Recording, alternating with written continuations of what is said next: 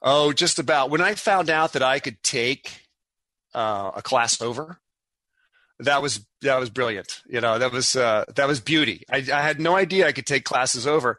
I took calculus 7 times. Oh my.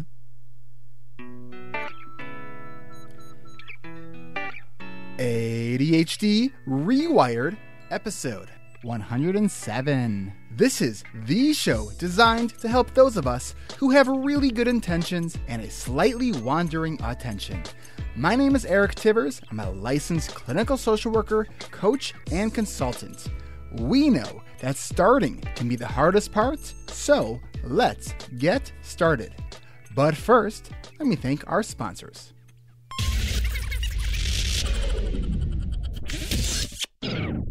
This podcast is brought to you by Audible and TomNardone.net. Have you read Brené Brown's newest book, Rising Strong? Let me tell you, I've been there. You've been there. All of us have been there at some point. We dared greatly and failed. Been hurt, disappointed, rejected. It's the struggle. To me, Rising Strong is a call to action.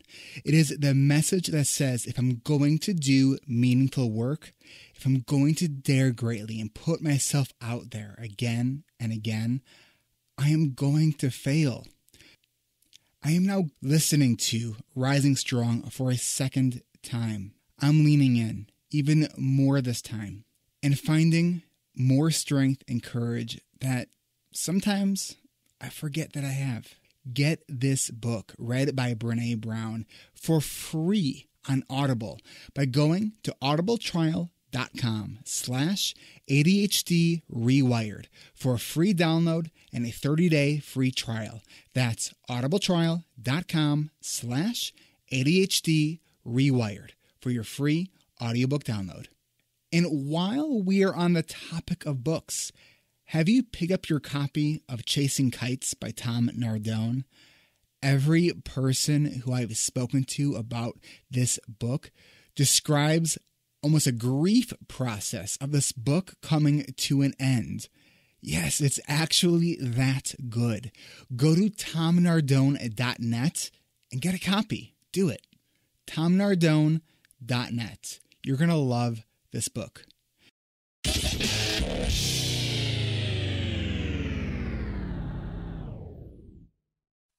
Welcome back to another episode of ADHD Rewired.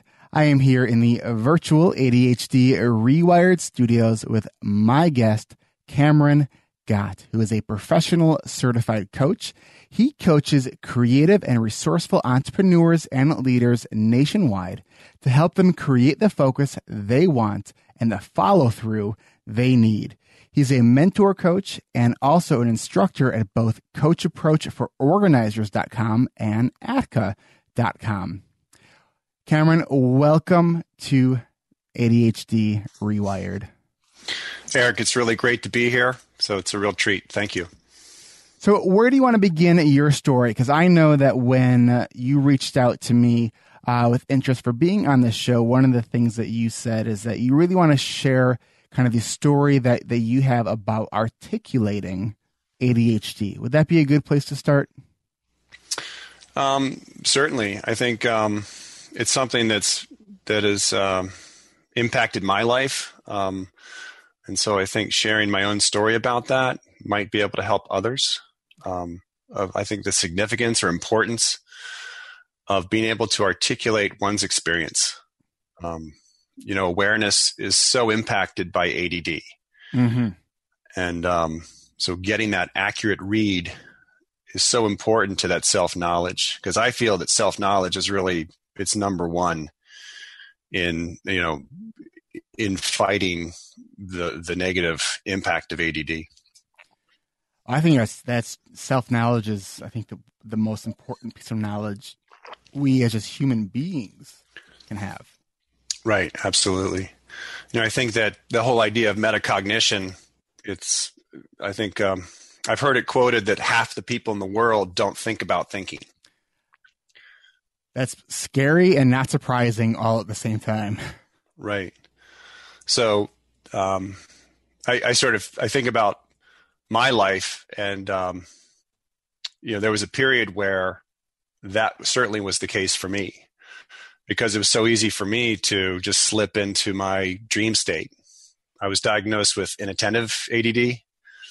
And so that sort of ability just to slip out of the present and into some rich, a world of imagination. And oh my goodness, it was much more enticing than what the teacher was putting up on the board at that moment. So, I was not diagnosed, early on because I was not a problem. I would sit there, and I was the kid. The teachers loved me, they just because I was kind and gentle, a gentle giant. I was the biggest kid in the class. Really? Oh yeah, I was about 6'6", and 6'6" now. But I was always a head above everyone else. I was sort of the spacey dorky kid, who tried to that succeed. Would describe me pretty accurately. Oh, yeah. So anyway, it was well after my diagnosis that I sort of stumbled upon this whole notion of articulating ADD. Well, tell me about your diagnosis. How old were you when you were diagnosed? So I was working at a small Quaker school in North Carolina, and we had an in-service with a gentleman from UNC named David Parker, who was a learning specialist there. And he came out and was doing an in-service on ADD and kids of special needs, but the focus was ADD. And he put us, actually the retreat, our place was such that the school was such that we would do retreats at teachers' houses. And actually the retreat was in my living room. And I remember sitting in the middle of my living room, and he put a shot on the screen, and it had two types of ADD. And I knew about the hyperactive. Right. ADD. That's what most people think of when they think of ADHD, is the hyperactive impulsive boy, typically. Right. And and I knew that well because when I was a teacher in Baltimore, I would take kids on trips down to North Carolina for this outdoor leadership program. And it was during the summer, and I remember parents would give their kids vacations. Lucky for you. Lucky for me. And they put them in these two kids would get in the back of the van, and they sang over and over this one song all the way down to North Carolina for 14 hours. And what was that song? It was the da da da da da da da da da. Oh my God! The entire way. We'd say, "Did you do what we asked you to do?" Yes, yes, yes, yes, yes, yes, yes. The entire way. The entire way, and no, and it just was. And you couldn't reason with them, and we couldn't dump them off at a rest stop. So we had to figure out how to work with them. So that was my experience of ADD: is very energetic, very enthusiastic. Very pervasive children. And these guys were lovable. They were absolutely, you couldn't not like them. I mean, they were funny. So, but also trying at times. So I'm sitting a couple of years later, I'm sitting here, and David Parker puts up this slide of the one I knew, and then the one I didn't know. And as I'm reading down that, the 9 different characteristics, right? Mm-hmm. It was like, I sat there and blurted to everyone. I was like, oh my God, there I am. That's me. That's me. And so you're there as a teacher, and you had this like, oh my God moment.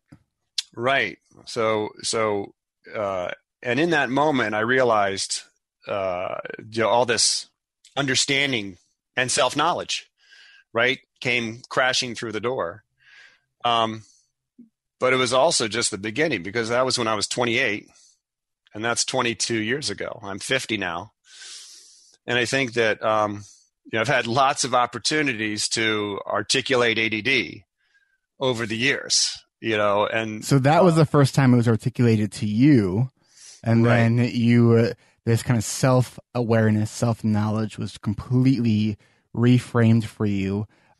at this day, and it was at your home, right? During this. It was in my house. Yeah, it was really interesting how I was a first year student. I remember, someone was like, "We got to have a retreat. Who's going to hold it?" And no one put their hand up. so count on the ADHD to be like, "Oh, I'll do it." What did I just sign up for? Yeah, but that same school is where we had there were no grades. Yeah, tell me about what. So you mentioned this is a Quaker school, right? It's a Quaker school. What is that like? Because I I could only imagine. So give us a kind of paint us a picture of what that means. Okay, because I'm just picturing a guy on the oatmeal cover. Of course, with the black brass buckles. Right, exactly. Yeah. So it's a different kind of Quaker school. So when people think about Quaker schools or Friends schools, they often think of these old schools that were established in the late 1700s in Pennsylvania, New Jersey, and Baltimore area. Okay. So most of them have sort of moved away from the Quaker meeting and have become basically prep schools. Okay. So, what does that mean, the Quaker meeting? It's just an interesting kind of knowledge gap that I have. Sure. So Quakers, came out of Pennsylvania with, now we're looking at, someone's going to say, no, that's not all right, Cam. I want to say William Penn, but someone's going to say, geez, you're a Quaker, Cam. So Quakers believe that God is pretty much in everything and everywhere. And the meeting is, instead of a church service where someone is up in the pulpit, Quaker meeting is where you sit in a round, and it's really about silence. Okay. So they have their tenets, or principles that are great to live by. The truth is always revealed, to shine the light and goodness on others. They tend to be pacifists, anti-war, often is the case. Quakers were those few white guys that marched with Martin Luther King in 1968. Many of them were Quakers. So they tend to be activists. And I went to a Quaker school in Baltimore. I got in. At that time it was a prep school, Friends School of Baltimore. I got in on the coattails of my sister, who is a retinal surgeon out in Montana. We joke, we talk in our family that we have an MD and 2 ADDs. That's what we have. So I didn't have to take the test. And I imagine if I had to take the test, I wouldn't have gotten in. I'm pretty certain that I kind of bumped along. And we go up and we do our Quaker meeting once a week, and we sit in silence and throw spitballs at everyone, And then there's a strong sense of service with Quaker communities, and so that's very big in Quaker schools, a sense of service. And then really the difference between the one down in North Carolina where I taught was it was really teaching the whole child.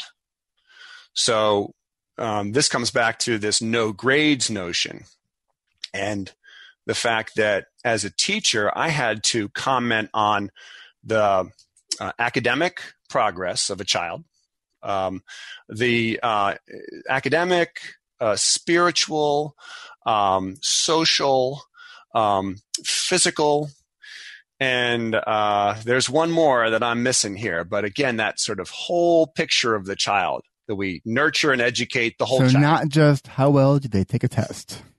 Right. And so it wasn't, I had to take all now I was a math and science teacher and an outdoor education teacher. And we had to, I would give tests, of course, and take all those grades that I had from quizzes and tests, which, by the way, were sitting on my counter, not graded until 2 days before the end of the trimester. I don't know if I've ever met a teacher with ADHD who has not described their grading process to be very much like that. Right. So, and my first year, my first grading period, I was actually in a car accident that knocked me out Oh man. during that period. So I was out of school for a week. I come back, and they're like, and Quakers are lovely. I mean, they're just lovely people, and they're like, whenever you want to get it to us, and which is the worst kind of deadline for someone with ADHD. It is the worst kind of deadline. Well, this is before I knew I had ADD, right? I mean, I'm still not sure what's going on.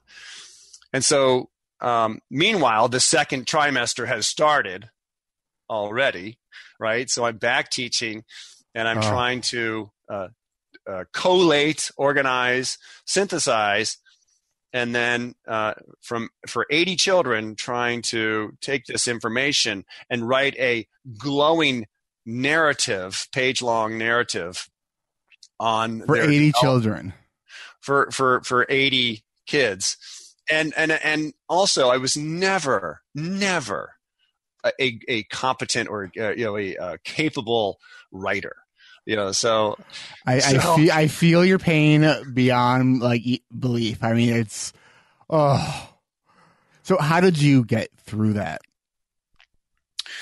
Well, I didn't really. I mean, I slogged my way through that, and it's sort of, again, it's that with ADD, it's the recognizing there's a challenge, but not really doing anything about it. It's like being with the struggle over and over. And I worked there 6 years, so that was 18 different experiences of this end of term trimesters, right?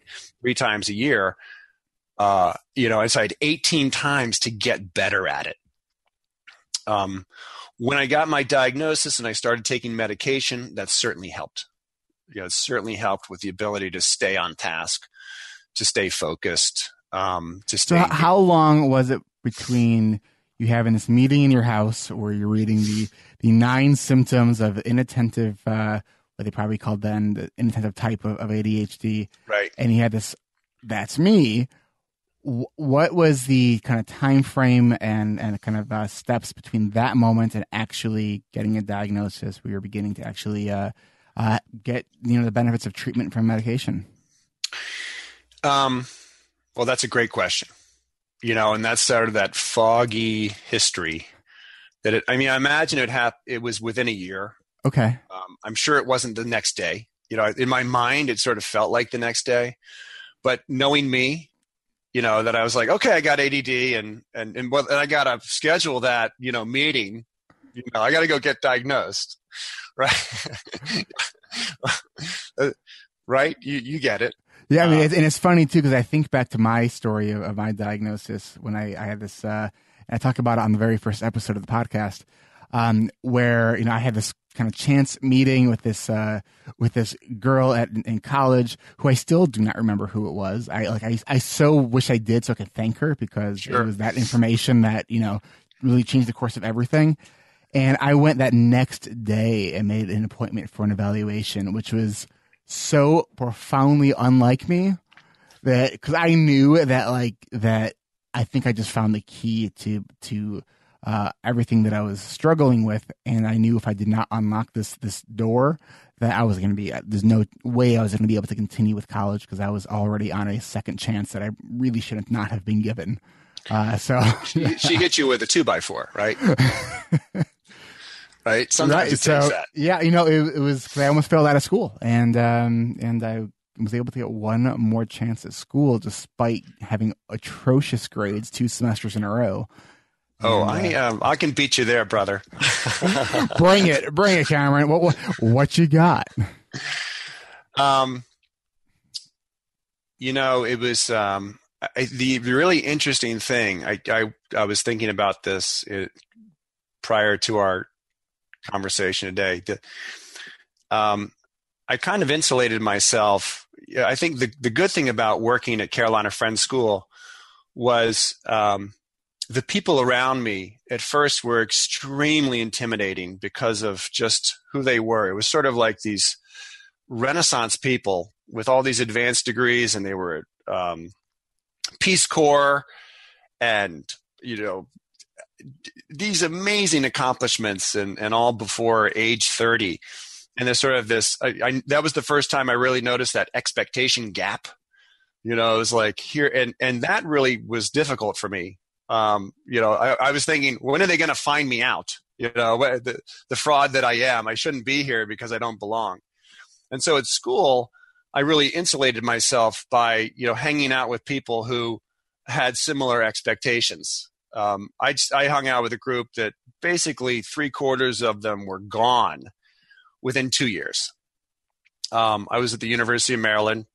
I didn't get into any schools that I wanted to get into. Maryland back then, Maryland now is a great school. Maryland in 1983 was a complete backup school. And I remember sitting there with the gentleman, and he had a ruler, and he put it across, and it was like grade point average on one side and SAT on the other. And he just took he was like, yeah, you barely got in, buddy.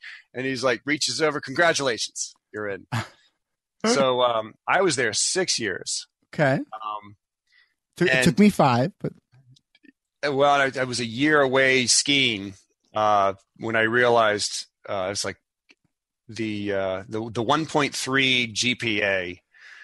You did worse than I did for the 4th time. Wait, 1.3 for the 4th time? Oh, just about. When I found out that I could take a class over, that was brilliant. That was beauty. I had no idea I could take classes over. I took calculus 7 times. You won. Oh my. That's that's somewhere between persistence and torture, I think. Yeah. So calculus, it was I was a geology major, right? And going out in the field, I got an A in all the field work, right? Because I had that spatial ability to see the geology, right? And how it just went underground. I could see it where others couldn't. That high associative ability, Yeah. And then in the lab, where they give you 35 green minerals and say, you need to identify these, and you need to go through a systematic process to identify them. And oh, by the way, you're on your own for the next 16 weeks. Would kill me, would absolutely kill. So, and I'm sorry, I just lost my train of thought. Where were we? Geology, calculus 7 times. Oh, thank you. Yes, calculus. We win. We got the train back on the tracks. Right. So the calculus was the engineering calculus we had to take, which I really didn't understand why. But there was a 2-semester course, and I took the first semester. I took it 4 times. I had to get the dean's approval for the 4th time I took it. And I finally got it. And I remember sitting in her office, and I must have done the puppy eyes or something, because she kind of smiled and was like, okay, all righty. So the other thing, Eric, is really funny is that my mom, who's much like me, I'm not going to say she's ADD, but the fruit doesn't fall far from the tree. The fact that Maryland was $666 a semester allowed me to keep going there. It was like, well, you know what? It's only $666. So, okay. So I kind of kept going, and it was basically just surviving each semester. Not per class, per semester. Yes, $666. It was in state. This is back in now. That was 83. That was back when anyone can really afford college. That's right. I've got 2 kids, and I'm not looking forward to that whole process in 5 years. I am hoping, as just a sidebar, that if you have young kids today, that by the time they are in college, because there's no way it's sustainable. And I think that we are in a college kind of bubble, and I think similar to the housing bubble. I think it's going to pop. I hope it pops. So I hope it pops too, because it's absurd. It's absurd. It is. All right, continue. Completely. So stepping off my soapbox here. Sure. So I guess are we going back to So I derailed the train this time. Where are we? We are wherever we want to be. So I think we were talking about the cost of school. You were able to keep going because the cost of school was $666. Right. And I would say that the reason I did graduate with a degree was because I found a little group of people on a giant campus, and these amazing professors who I started to make a connection with, right? When I was sitting in that calculus class with 400 kids, I couldn't make that connection with the individual. And in the geology program is this tiny little building nestled in between these massive, huge brick coliseums of the engineering program and computer science and business. And the little geology program was right there. And they really took an interest in you. There were real characters, interesting people, and that sort of got me engaged. It was sort of like, I was like, I like these people and they like me.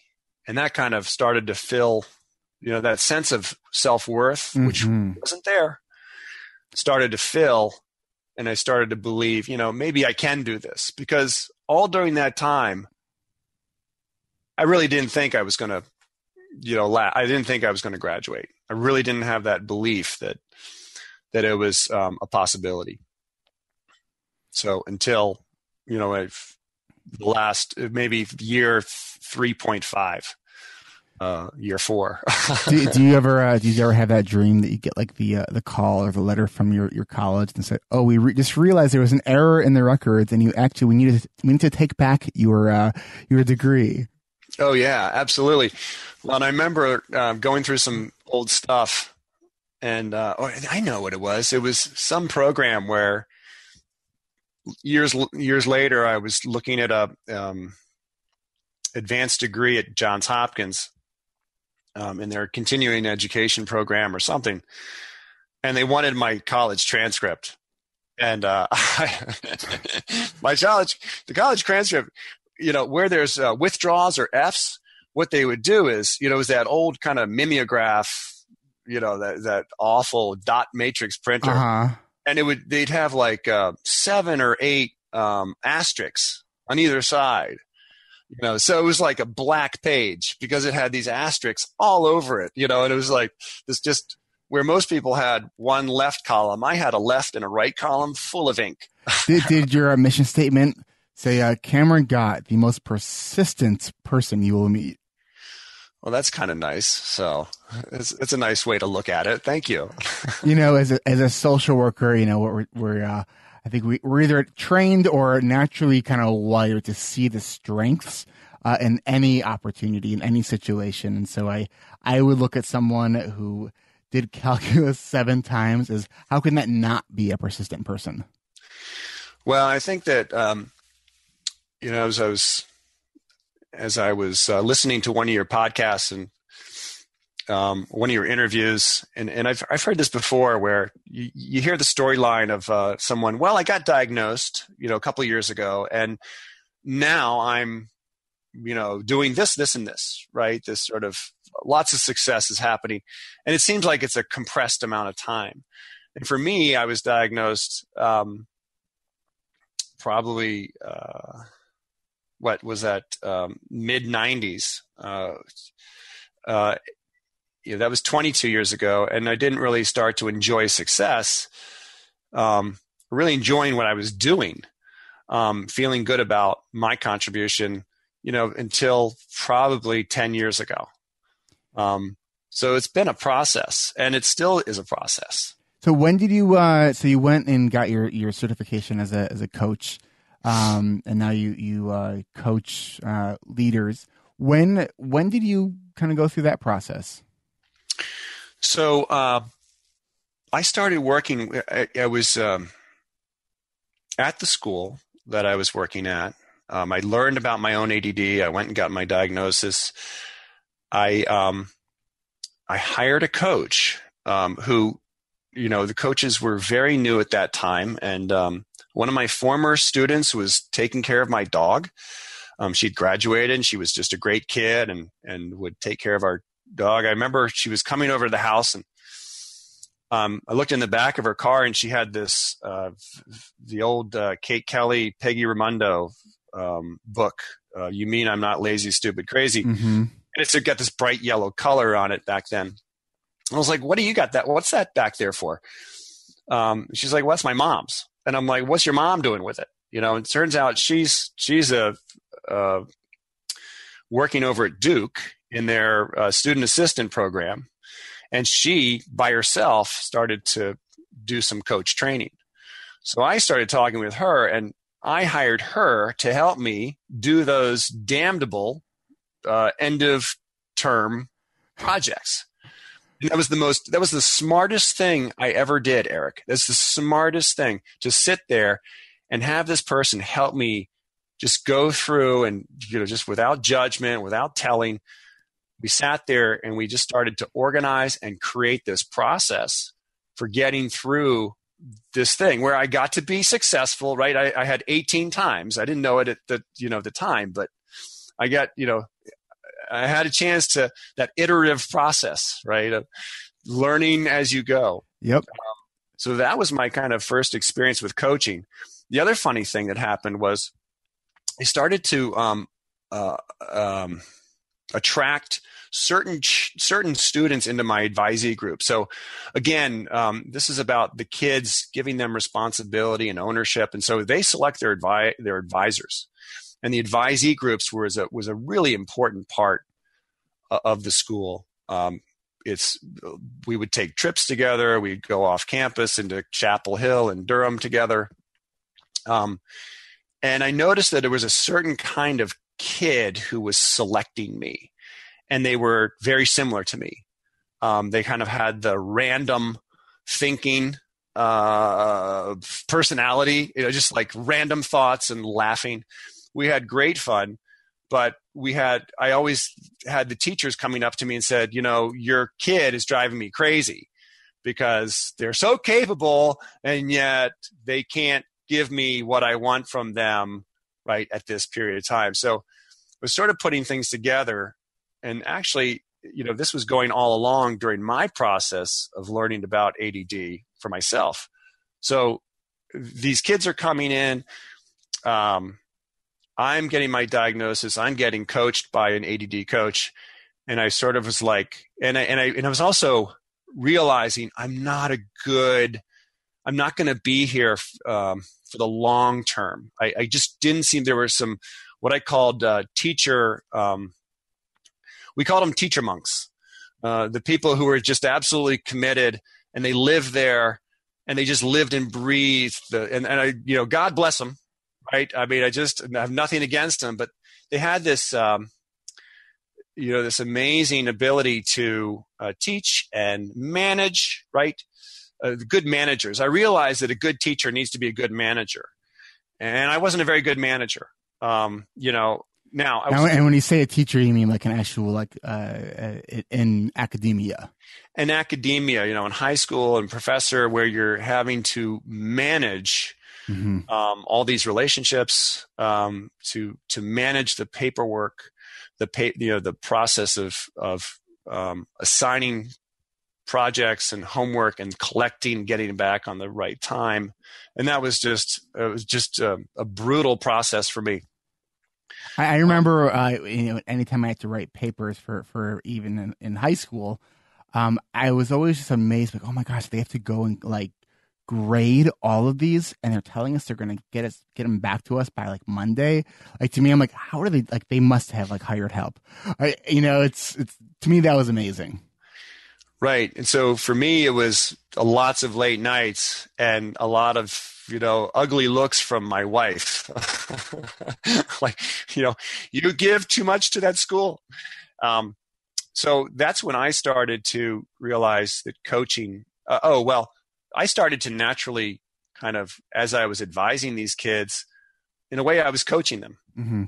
I realized that telling them tutoring was not working. And that's what David Parker found out at UNC, that tutoring kids with ADD didn't really work. You give them information, they go off, and they come back, and they've forgotten the information. Mm-hmm.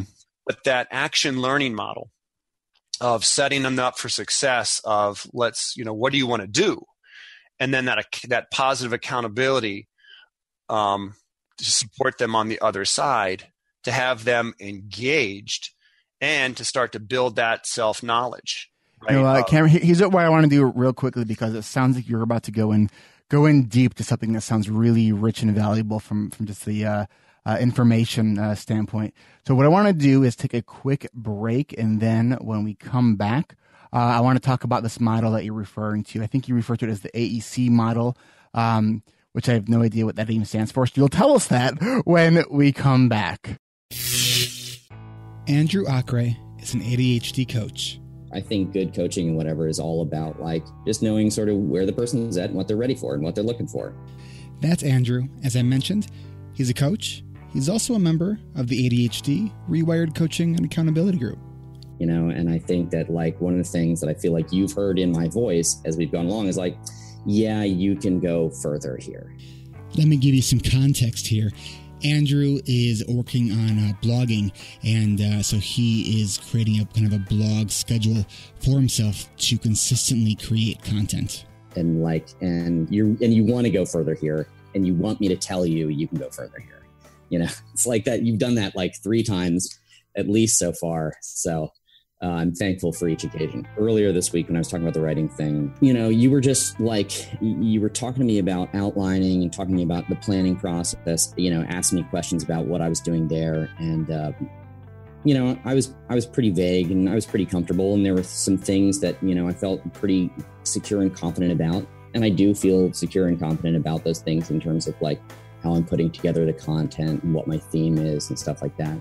But it was just you were asking me to be maybe a little bit more specific. Maybe you can think down, when are you going to do that? How many words? All that stuff. And I hadn't really asked myself those questions. It was a push that I was looking for. So it's great. I'll be the first one to admit that even I know what to do and don't always do what I know. That's why I work with a coach, and I think it's awesome that Andrew and many others who have gone through this program are also coaches.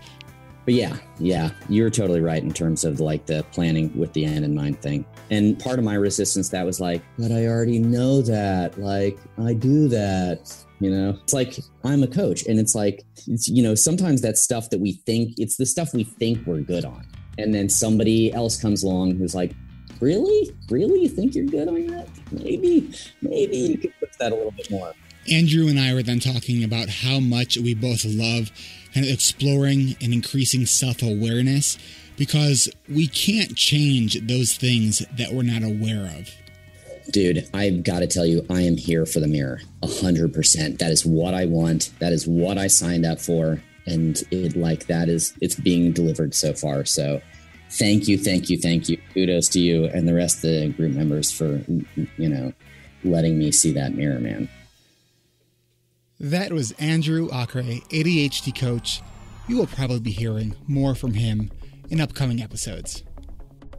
Make this the summer you get your ADHD rewired. Be one of the first to register for this summer's session. Want to save $400? Register before March 31st and you can, if you are one of the first 6 people to register. You can join this group for less than $167 a month. To learn more, go to coachingrewired.com and schedule your free screening today. Next session begins May 23rd. Join us 10:30 a.m. to 11:30 a.m. Central every Monday, Wednesday, and Friday. Go to coachingrewired.com for more information, including time zone conversions. That's coachingrewired.com, and prepare to get your ADHD rewired.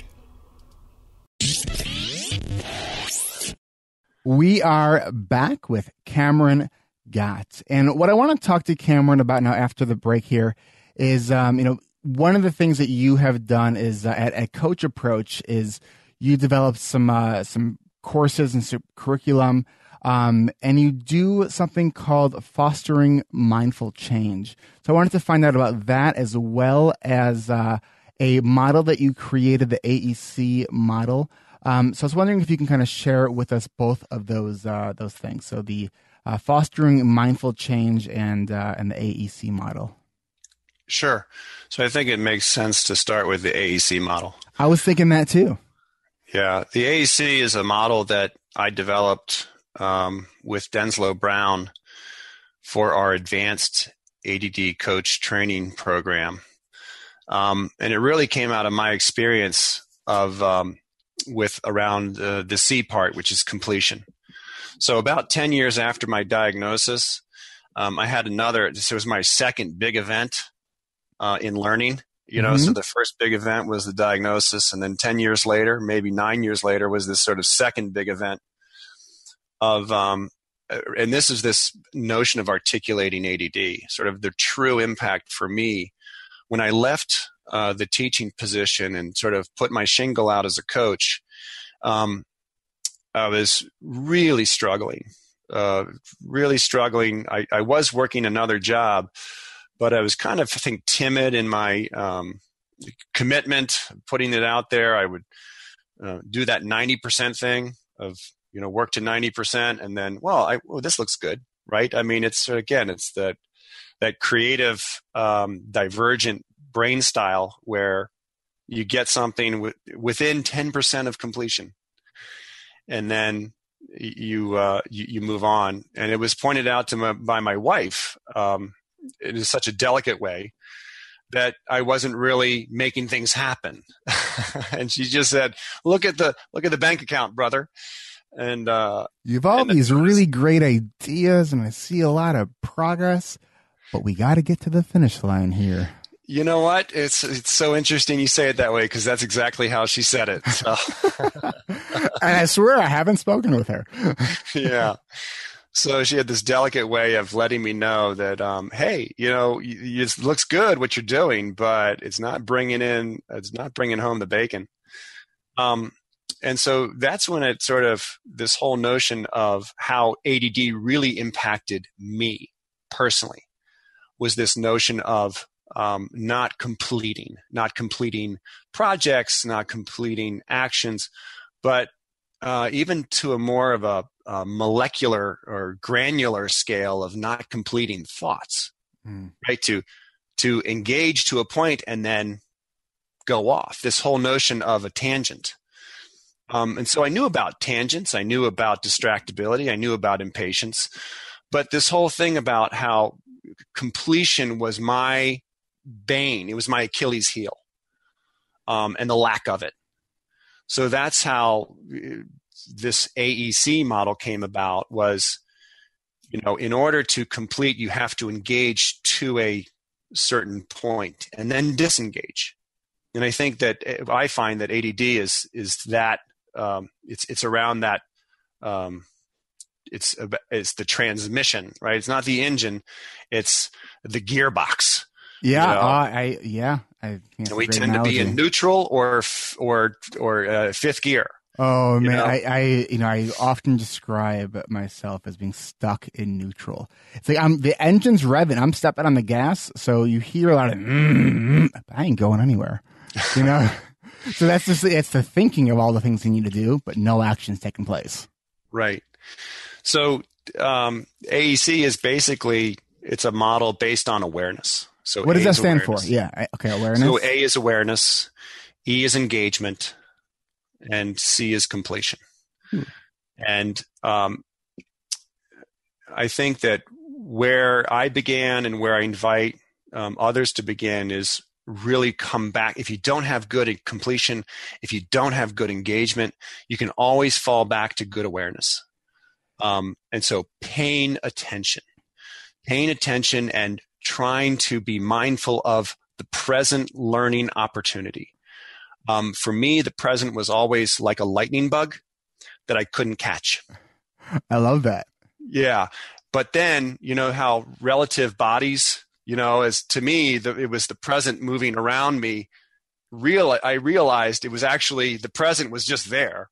And it was me, zipping I was the lightning bug, right? I couldn't slow down, the brain slow down and just sort of be in that present moment. I'd be in my thoughts into this vivid, either hopeful or scary future, or regrets about, decisions I made in the past.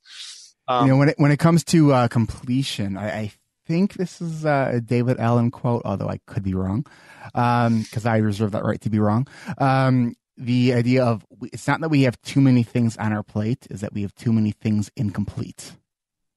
Yeah, absolutely. I'm a big fan of David Allen, and a lot of people with ADD love David Allen, but then have a hard time making his stuff happen. One of my critiques of his, I like his stuff too, because theoretically I really like a lot of the process stuff he has. I think one of the challenges I see for people with ADHD with his kind of approach is that it assumes an intact working memory.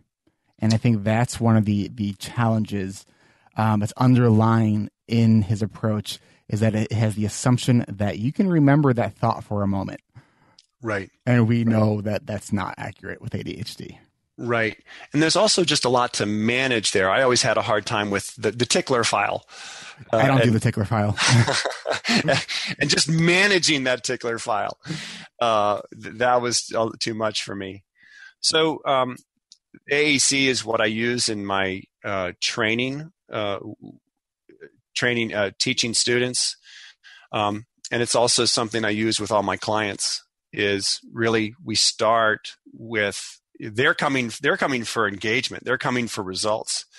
And what I want to do is, hey, let's come back and let's start with awareness, build that, and then we'll move into engagement is really practice, right? It's that practicing to develop those habits.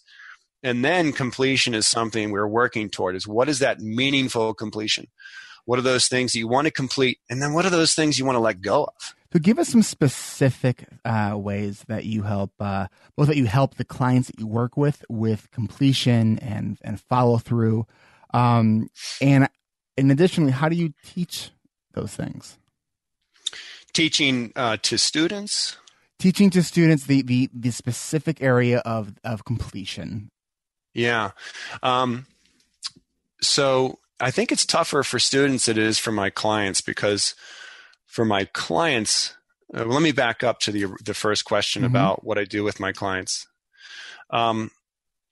So often my clients come with, they've got a lot to do. They're often moved to a point of, I'll just say despair, in the sense of a lot of frustration. They don't typically fit into, when we think about people with ADD, when they look at that, they don't see themselves, because they're college graduates. They've had some success, but typically that success comes at a great cost. Lots of time on task, a lot of challenges around work-life balance. And so they come to me and they realize, I've been doing this, but it's really, I can't keep it going at this rate. So I've got to find a different way. So I think that I find that one of the two best areas of exploration is in resources. Again, developing awareness of resources is people and process. Process is much like time. We think of how time is so challenging for people with ADD to understand. Any time is a process. Processes. So give us a process. Give us a specific kind of kind of from the tactical level. How do you either yourself manage time and time challenges, or help your clients? Maybe you can share a specific strategy that you're helping a client with. Sure. So I think that if you're familiar with, I'm sure you're familiar with Covey's Quadrant 2 areas, and I think that so those important, not urgent. Important, not urgent. And my clients they're very good at the urgent. Right, because fires get our attention. Fires get our attention. And they often wait for the Q2 to move to a Q1. But there are many Q2s that don't happen, right? It's those things that are only important to the individual. Mm-hmm. And a lot of other people don't care about a person's Q2, right? They just want you to do your job and then go home. Mm-hmm. So it's helping them find an entry point or accessibility to those Q2. And we do it through developing an awareness of what they are and what they're not, right? Roles and responsibilities that they want, and roles and responsibilities that they want to shed. And then regular time on task in those areas. But as they're doing that,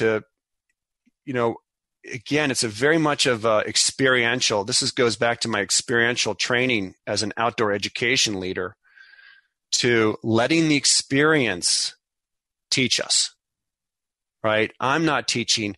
We develop the engagement, right? And then we create new awareness from that engagement. And I used to tell people what completion was. I don't do it anymore. Because my clients have this amazing ability to create their own definition of what is completion for them.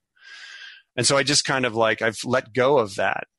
Yes, there's a model and there's, it says what completion is.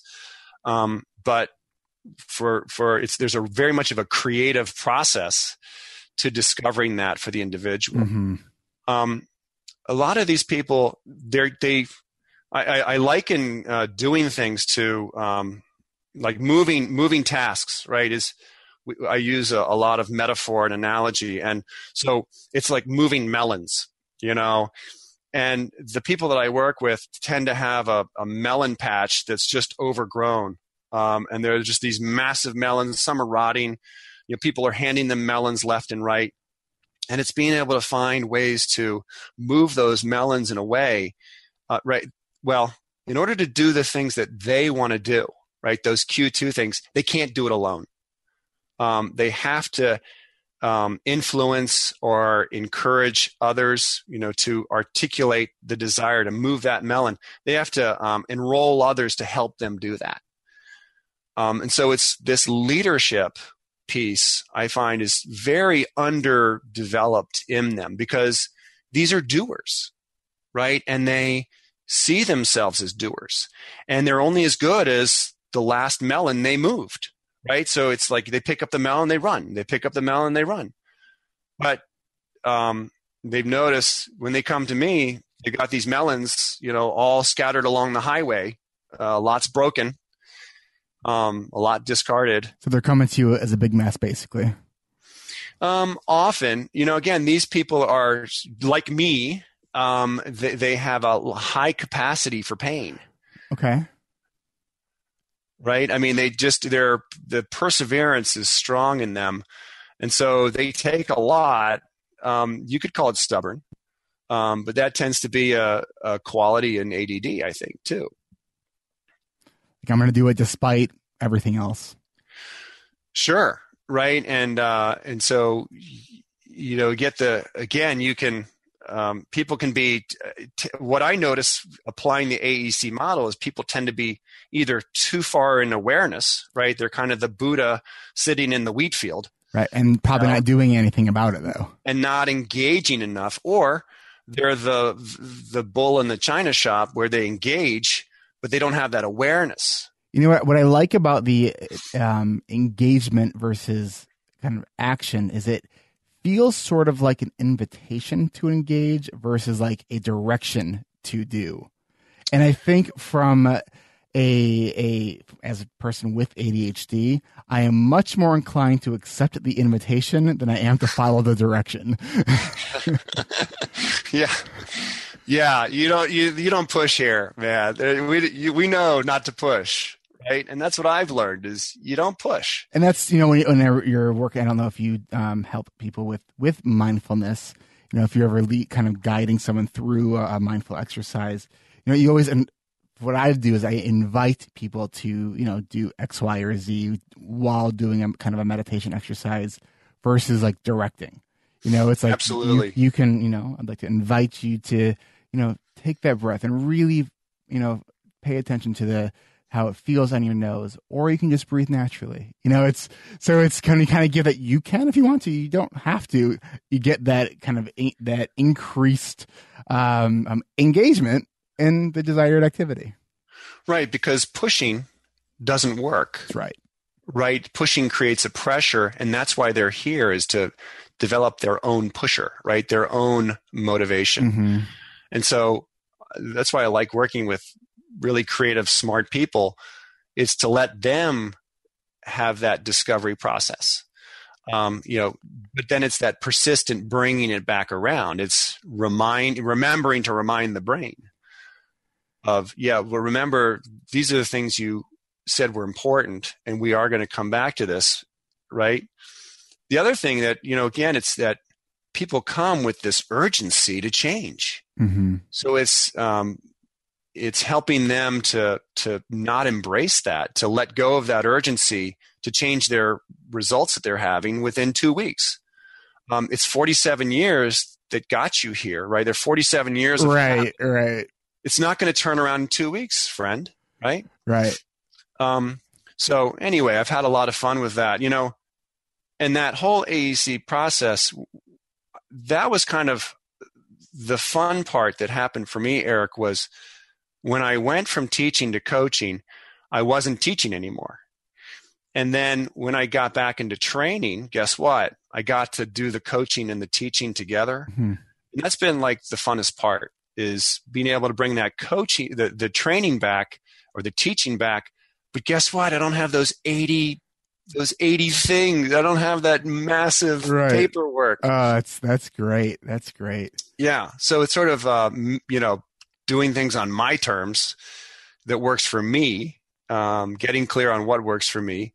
And so that works really well. Well, let me ask you, we're going to wrap this up here in just a minute. No, I know that you had mentioned before that you have a lot of analogies, and I love analogies because I think it helps us connect with just ways of thinking that are really kind of strong and allows us to kind of tap into a deeper level of understanding. It can be completely related or unrelated to these specifics of this conversation. But what are some of your favorite analogies when you're explaining any area of ADHD or a process related to what you're helping your clients with? Good question. And so I've got, I don't know if it's not enough coming up or too many coming up, and I can't sort them out. I can so relate to that. And as I was asking that, I had the thought of, man, I'm just glad that I'm not asking me that question, because I would hate that question. Yeah, no, that's okay.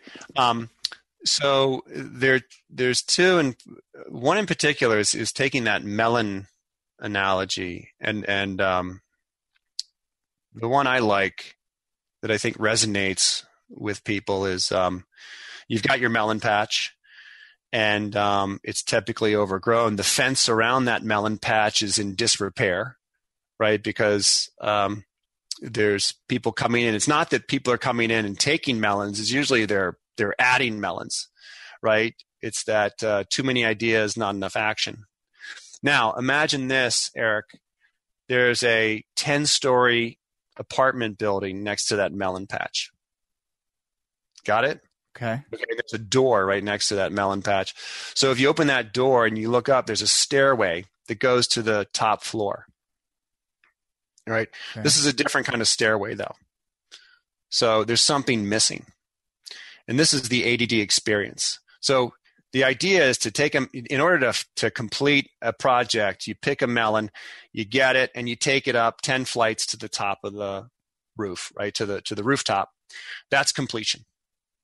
Right? Excuse me. That's finishing the job.